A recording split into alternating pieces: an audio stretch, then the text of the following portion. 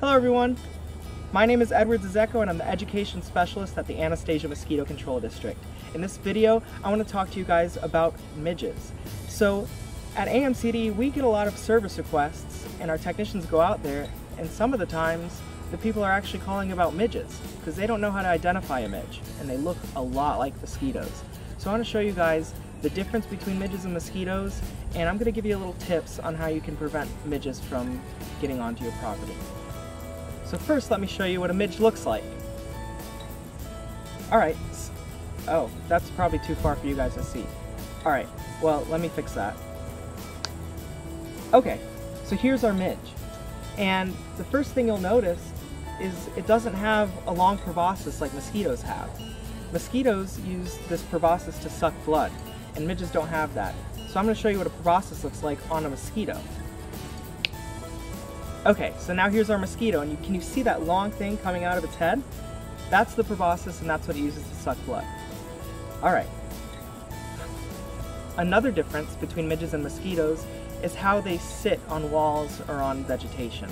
So I'm going to show you what a mosquito looks like when it's standing. Okay, so you'll notice how the mosquito is kind of arched. It's kind of like in this V shape, and its hind legs are up in the air behind it. Well, midges don't sit like that. I'm going to show you what a midge looks like when it's on a wall. Okay, so the midge lays flat, and can you see its hind legs? They're not up in the air like mosquitoes are. They lay flat against the wall. And that brings us to our next point. Oh, so the next point is midges are more likely to be on the walls of your homes than mosquitoes. Mosquitoes really like this vegetation to land and sit in the shade on. They'll be in like tall vegetation that's really shady.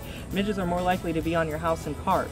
So when you see this insect that you think is a mosquito, take a closer look. The first thing you want to notice is it on my house? Okay, so that's kind of red flag number one. The second thing is it laying flat? That's red flag number two. And then if you can get close enough, you're going to look for that proboscis. So another similarity with midges and mosquitoes is they both breed in stagnant water. Midges prefer to breed in like residential retention ponds, okay?